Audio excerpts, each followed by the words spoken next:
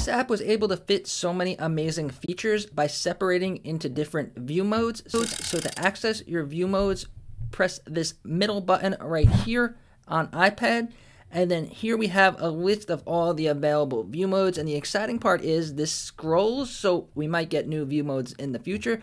But for now, we have Starter, Auto Mix, Classic, Pro, Looper, 1 deck, and 4 deck. So I'm going to show you every feature in every mode, where to use the features, how to find them, and what to do. So Classic mode is going to look like this. This is the mode that you're going to use if you, if you want to do turntablism, scratching, and stuff like that, because you'll get the biggest view of your jog wheels, or if you just like the old school turntable and a mixer DJing opposed to the more modern like DJ software view, which is what you're going to see in Pro mode. And a lot of the features carry over. This video I'm going to go really fast just so you could see everything that this app is capable of doing. So the first thing that I always teach is how to load songs. So your music sources are going to be up here. They're going to be blinking if there's nothing on it, or you'll have the album art if there is something on it. So open it up like that. Now we have a couple of different sources. This app has the most sources, the most streaming services of any other app. So My Collections is your playlist. That's where you're going to make, create, and organize your playlist. And then here are our streaming services. I recommend using Tidal because of video mode. I'll get into that later, but you could use Apple Music, SoundCloud, Beatport, or BeatSource. You could use videos on your device or music's on your device. Or if you just want to get started quick, Djay Pro gives you some music that you could start DJing with for free. So in My Collections, this is where you're going to make playlists. Playlists are very important for DJing, so I'm going to show you really quick how to create a playlist. So you're going to press the plus button, and then there's playlist, smart playlist, or playlist folders. Playlist folders is basically a folder playlist inside of a playlist. So you could do like 2000s music and then separate it into like hip hop, R&B, EDM, stuff like that. But to create a playlist, we'll go to playlist here. You can name it new playlist. Add, and now we have a playlist. If there's no songs, you could press add songs, and you could add it from your library, or you could switch to the sources. So let's just say Tidal. Let's say you wanted to add some 50 Cent. You just type in the 50 Cent, and this you have to be signed up for the paid version of Tidal.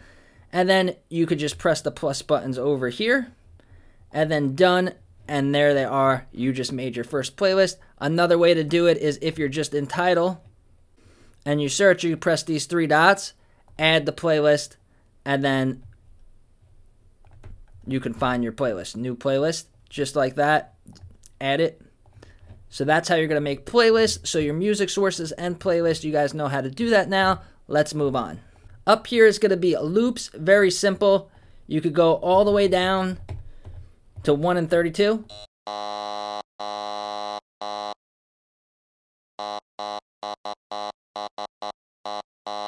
You get like a little buzz, or you could do a loop all the way up to 128, and it's very easy. It's always there. You could use all your features and then just very easily set a loop really quick by pressing it. Oh yeah! Just like that. Sync is not cheating. It is going to do 2 things. Number one is if you press it once,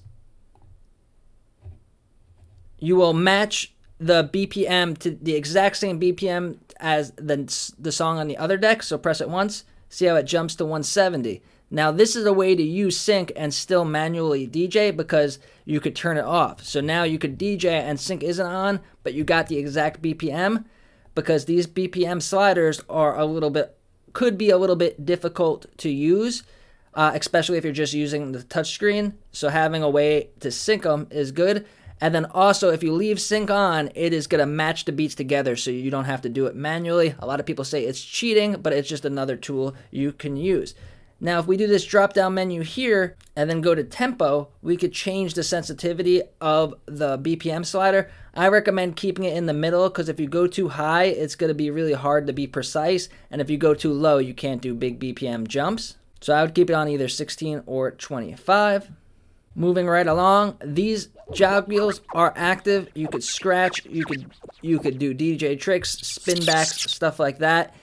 these arms are active. You can actually scrub through the track using these arms like a real record deck. And then these buttons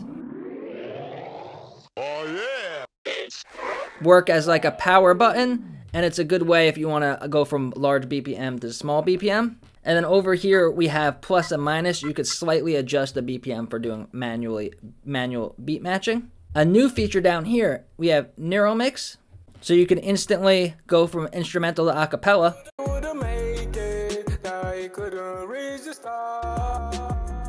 Just like that. But now we have new features with a recent update. Press the drop down menu. We can have effects. You can have FX1, FX2. Just another place where you could have your effects, and then you could change them with the drop down menu here for effect 1 and effect 2. And then you could skip. So if you want to make a cue point, certain amount of beats in, you could change the amount of beats here, 16. So it's going to go 16. Great way to set your cue points, which are really important, and I'll get to those in a second. This button here will open up your mixer section. Volume sliders, levels. These are where your gain controls are going to be. If you're using this software, you're probably not going to adjust the gain because it automatically changes the gain. I went over that in my settings videos. So you can see when you load up a new song, it changes the gain slightly so you have the same volume, similar volume on both tracks. We have a filter up here. It's going to add high pass, low pass filter, and a resonance sound. Filters are very important, and it's cool that we have them right at our fingertips. EQ, lows, mids, highs, and then we have the filter again. Traditional EQs, you could cut out parts of the song. And we still have our volume control, and we still have our levels. It was really innovative how they were able to fit both of those. But now if we press this drop-down menu, we have a Neural Mix EQ. Cut out the drums, cut out the harmonics, cut out the vocals, just like that. Or we have a Neural Mix EQ. This is a new feature, a really great way to do instant acapellas and instrumentals. And you can change it from 2 bands all the way up to 4 bands. This button here will open up our waveforms, a great way to visually see what's going on. Their waveforms are very detailed, color coordinated, very easy to see what's going on. If you press the drop-down menu here or here, you could do slice and skip mode. These are for DJ tricks. Skip is you could scratch and then the track will still go. And then it will skip to where it would have been if you didn't touch it. And then slice, you could slice pieces of the track. So.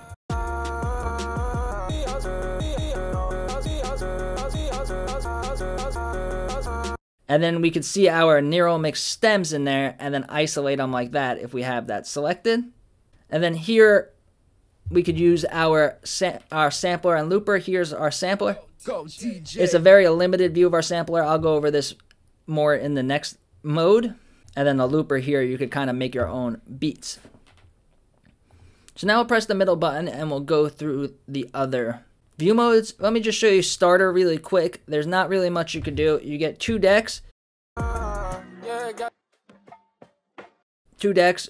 You get a mixer. You could use crossfader effects. So any one of these effects is going to do a transition for you just by moving the crossfader.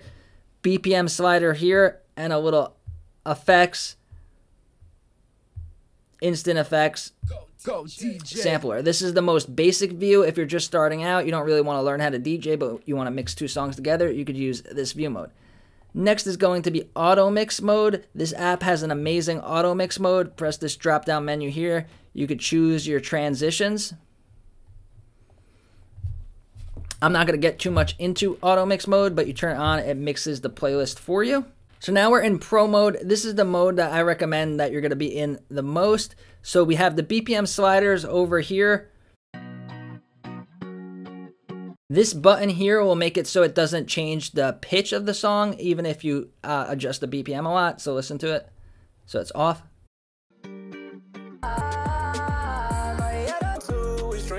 It gets rid of like the chipmunk or the deep voice sound if you adjust the BPM too much.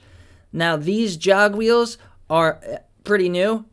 So we have our waveforms here. I already showed you what the waveforms do.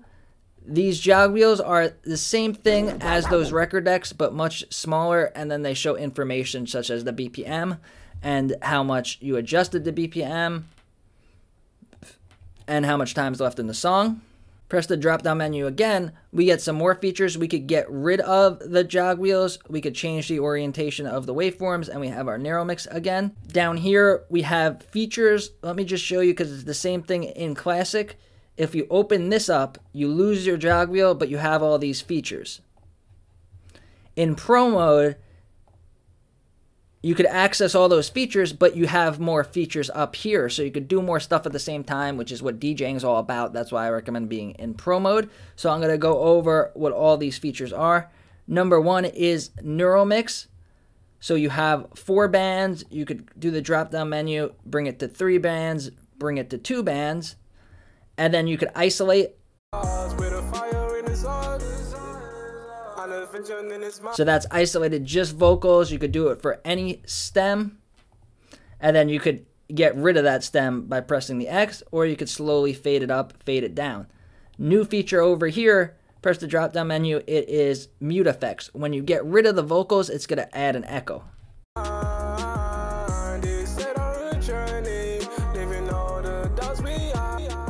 So it adds an echo. Try to do it at the right time. I did not do it at the right time. But if you turn it off, it just instantly cuts it off. I really like having the mute effects on. It adds more of like a professional feel. This is where you're going to find your cue points. So if you don't have any cue points selected, find the spot in the song where you want to set it. Let's just say right here. And now you set the cue point. If you press the pencil button, you get a drop down menu.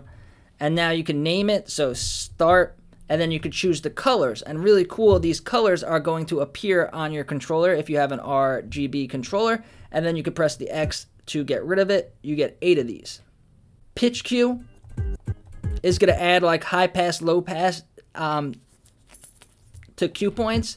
Cool for doing DJ tricks, turntablism, stuff like that. Skip is going to do the same thing I showed you with this button down here. If you go to skip, but it's just another way where you could use it. So let's say you want to have your regular cue points open here and then skip ahead 16 beats and set a cue point. You could use it. So it's really cool that they added another place for it.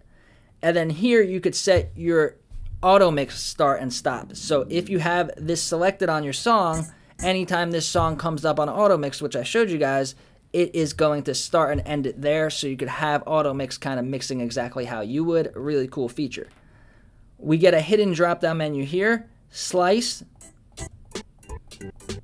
Just another way to use the slice feature, turntablism, making beats, stuff like that. And then you could edit your beat grid if you wanted. That's a little bit more advanced, so I'm going to leave it on skip. Next is going to be our loops. So we still have this loop button here that I showed you, but now you could do manual loops, so you could set in and out, save loops, or auto loops. So now 2, 4, it's going to do the same thing as up here, just another way to do it. Saved, you could make loops and then save it, so anytime you play the song, your saved loops will be there. Like if there's a vocal or a part where you like to loop it, you could do that. Bounce is going to add like that stutter. And then pad is going to do the same thing, but you could add high pass and low pass. That. Effects. So you could use 3 manual effects at the same time to change them. There's a drop down menu. There's audio effects, video effects, and audio and video effects. I'll get into that more with in the video mode section, which I'm going to do last. And you could also set these effects to be narrow mix stems. So now I have a reverb only on the vocals.